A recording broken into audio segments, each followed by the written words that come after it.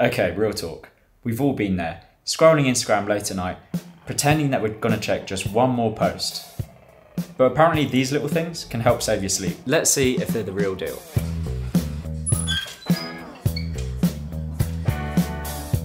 Okay, so here's the problem. I'm traveling the world at the moment, and most of the places I stay have the brightest lights known to mankind. You know the kind of lights you find in a hospital waiting room at 3 AM? Hostels are just not designed with your circadian rhythm in mind. And that's where these little guys come in. And they even make me feel a little bit like John Lennon. They're way better than those square dorky ones that I see online. I mean, you want to protect your sleep, but you don't want to look like you're hacking into the Matrix.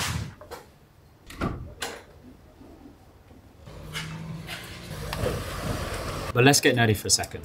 Blue light messes with your melatonin. Basically, it tells your brain, hey, it's daytime, it's time to party. And your sleep hormone's like, nah, not tonight. Blue light from screens is basically like the light that you get in the sun, in the sky, especially in the 460 to 480 nanometers wavelength. And it disrupts your circadian rhythm by suppressing the melatonin secretion. It's like telling your brain, hey, the sun's still out.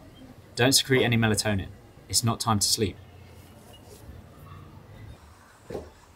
So when I'm at home, I can control the lighting. Dim lamps, fairy lights, warm candles, real cozy vibes. But on the road, it's either wear these or sit in complete darkness, like I'm hiding from a villain in a horror movie. Now don't get me wrong, these glasses are cool, but they're not magic. They're not gonna turn your 3-hour TikTok binge into best night's sleep ever. And I did do a little digging into the science, you know, doctor stuff. And studies have shown mixed results from using blue light blocking glasses. Some studies show an improvement in sleep quality whilst others don't. Which is funny because we know blue light suppresses melatonin secretion. So you'd think that blocking blue light with glasses would prevent that melatonin suppression. But a lot of the studies contradict each other, which is quite annoying. So if you're expecting to wear these and scroll on Instagram until 2 AM, think again. You're still gonna wake up feeling like a zombie. I'm sorry, but you still gotta put down the phone.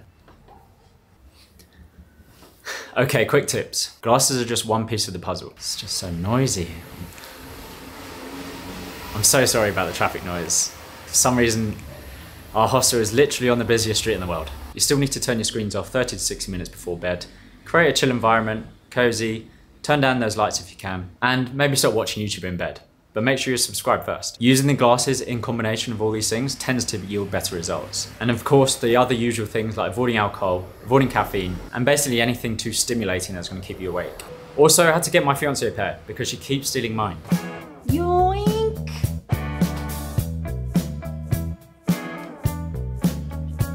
It's either that or we get into nightly arm wrestling matches and who gets to wear them. Marriage is about compromise, but not when it comes to blue light blocking glasses.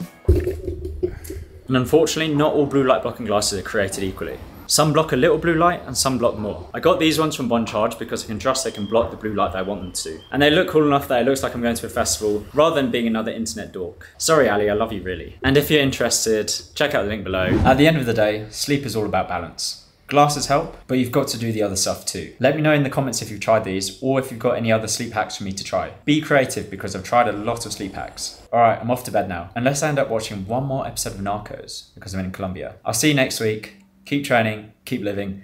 Peace.